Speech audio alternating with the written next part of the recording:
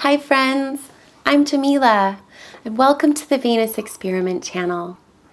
So today is Moon Day, January 21st, and what an incredible lunar eclipse that was last night in Leo.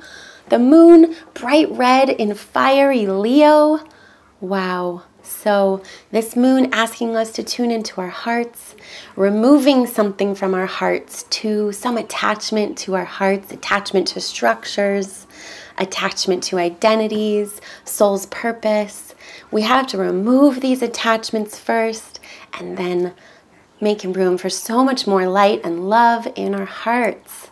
And today is the day for that because there's a huge grand trine in fire today between Venus and Jupiter in Sagittarius. These two are coming conjunct tomorrow exactly. And these are the great benefics in traditional ancient astrology. Venus and Jupiter, these are the gift bestowers. But these guys don't give out their gifts. They are there when we offer ourselves. So we put ourselves out there, and then Venus and Jupiter come to meet us there in the center of this lucky, happy, fiery energy in the sky today. So Venus and Jupiter are trining the moon in Leo today, tuning us into our hearts, our true soul's purpose, our heart's desires. And that is trining Mars in Aries, and Mars is at home in Aries. Mars is ready to go, charging up the mountains with this grand trine in fire.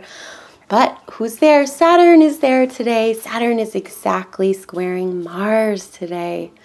So running up the mountain is stopped by a giant blockade, a brick wall. And so Mars in Aries is going to keep pushing up against that brick wall. So we take steps today. We take these slow steps. We have this huge, expansive, optimistic fire trine today. And Saturn there saying, wait, hold your horses. What are the steps necessary? What are these steps we need to take? We're still working off this Capricorn solar eclipse. It's all about these structures and taking these solid steps on laying this new foundation that we're building in our lives.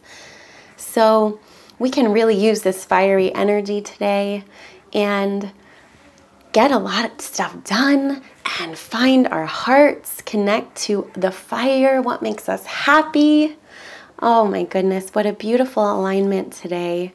And I feel like the Saturn energy coming in and limiting our physical energy with Mars and Aries is just helping us to be cautious and be slow and steady and not run off all crazy with this grand trine and fire, and use the energy.